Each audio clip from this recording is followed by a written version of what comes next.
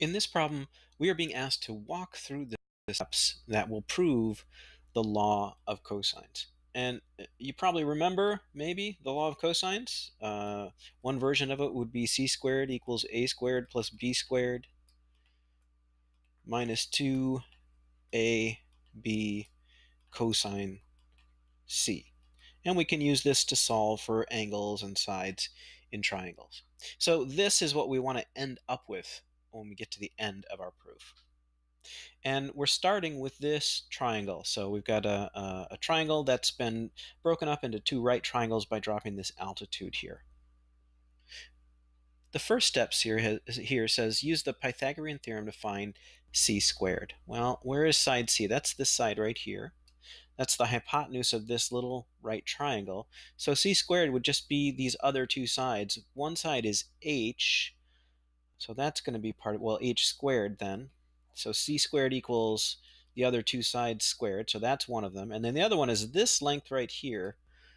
And we have this whole length, that's b, and this part, which is x. So what remains here is going to be b minus x. So we'll have to write this as b minus x squared. Oops, quantity squared. So there's one side, there's the other side, they're squared. So that's what c squared equals. So let's see, which one is that? Looks like this one right here. C squared equals b minus x quantity squared plus h squared. Okay, let's try part 2 here. It says use the answer from part 1 to fill in the blanks. And they've got c squared and x squared and h squared and something else squared and negative 2 times something else. So this step might be confusing. What they're asking you to do here is just multiply out this part and rewrite it. So we're just going to square b minus x. So b minus x squared is b minus x times b minus x. And we can FOIL those out to do the multiplication. That is, we can multiply the first terms, so b times b is b squared.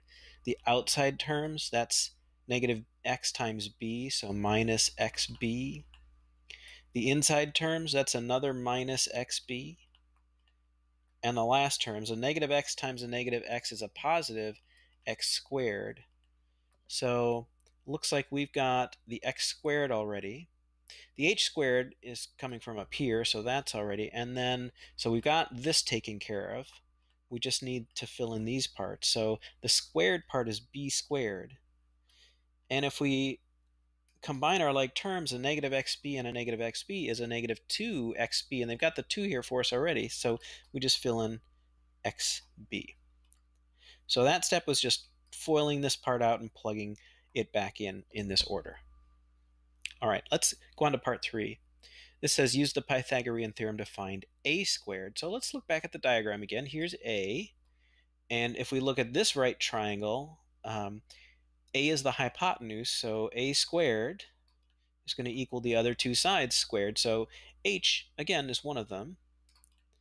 And the other one is x here. So h squared plus x squared. Let's see if we got that. Oh yeah, right here, just in the other order, x squared plus h squared.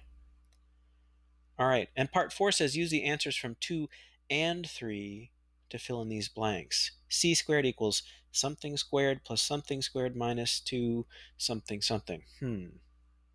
So I think what's going on here is we're getting a little substitution. Since we checked this one, we know that a squared equals x squared plus h squared. And if we look up here, we've got an x squared plus h squared. So I think what happens is the a squared goes in to fill in for that right there.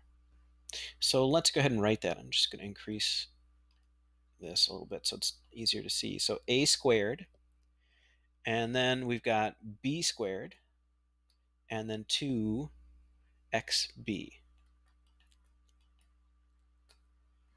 All right. Step 5 says use trigonometry to fill in the blank. X equals something times the cosine of c. Well, let's look at angle c. What would the cosine of c be?